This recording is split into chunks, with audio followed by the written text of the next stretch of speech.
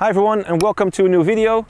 The turn technique, it can be very useful when eliminating, and today I'm going to show you 4 ways how to use the turn to eliminate your defender.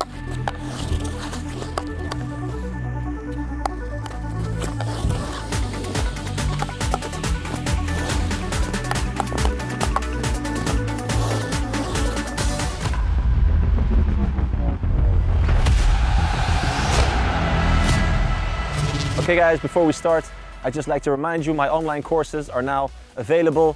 HertzbergerTV Premium offers 2 online courses, one for elimination skills and one for shooting, scoring and positioning for the strikers amongst us. For the rest, have a look. Maybe there's a way for you to unleash your full potential from anywhere around the world at any time on any device. Check it out. I'll leave a link in the description.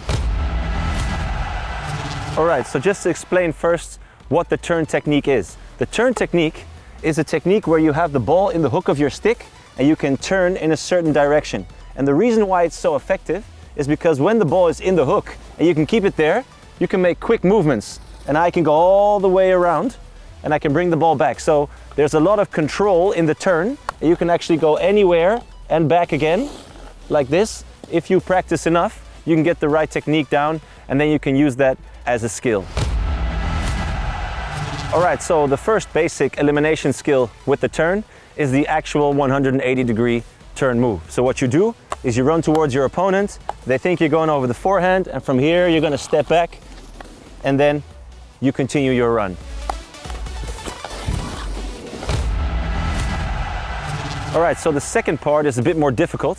What we're going to do is we're going to turn that 180 degrees into 360. And the reason you could use that one is when the defender thinks, okay, I've seen this move before. I know when they come here, they're going to do that 180 degrees turn, and they decide to put their backhand down, opening everything up on this side. So what you can do is you can use the 360-degree turn, coming in this way, doing as if you're going that way, but then you pull it here, and you can continue your run.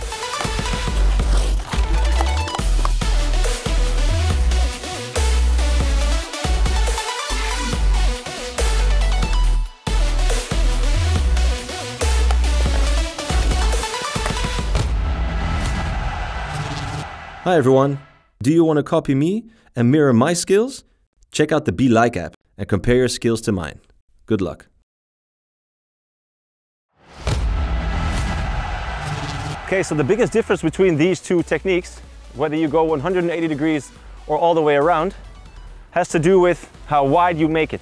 So if you want to go around the backhand of the defender and you want to go 180 degrees, you can benefit from the fact that you go really wide and you go around, because then the defender, even if the defender turns their stick, they can't reach. However, with the 360, you want to try and keep it compact, and you really want to turn towards the left side. So if you would think of it as north, east, south, west, you really want to go west instead of into the defender. Because if you turn into the defender, into the stick, you're going to get a free hit against. So the 180 degrees is nice and wide. The 360 needs to be compact. You need to end up on the left side so you can continue your run. So here, you make it compact, and you end up here, and from here you can continue your run. So don't turn your 360 into the defender, because that's when you make a foul, and it's also not 360. That's only 3/4 of the way. So when you go this way, you want to go 360, make sure you end here. So you go there, and you end here, you can continue. That's the main difference between the 180 and the 360. Alright, the next variation is where you're actually going the other way. And because you're going the other way, it changes everything, because you're going to really try and threaten to go over the reverse side of the defender. And from here, you're going to try and hit the brakes and go like that around. And the hard part about this is now you're going over the forehand of the defender. So it needs to be really wide, and you really need to try and sell the move over the right side. So you're coming in, you really have to go that way and then try and move. And as you can see, if you go too quick, it's going to jump out. That's what you need to practice. Try and really get control over the ball, get it in that hook so you can turn it quickly.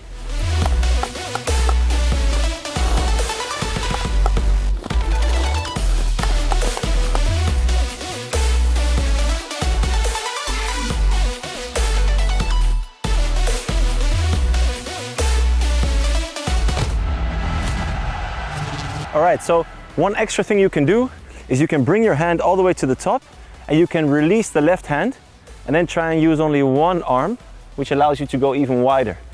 It's quite difficult and it maybe looks a bit strange, but if you get the hang of it and you get the technique down, it can be really effective. So the same thing, you go towards that side, you bring the right hand up, and from here you let go and you can make it really wide, and then you can bring your left hand to the stick again and continue your run.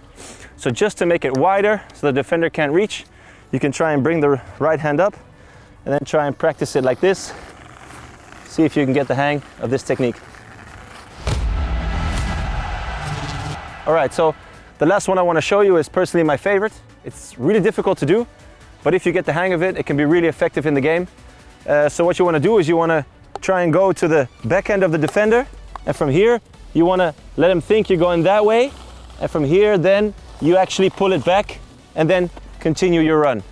So you need to keep control over the ball, you need to make sure that it doesn't jump out of the hook, and you need to be in control the whole time of what you're doing.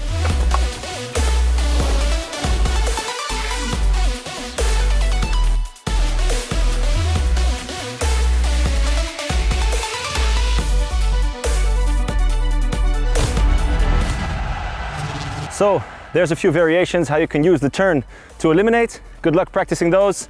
Don't forget to subscribe, leave a comment, like the video. See you next week. Bye-bye.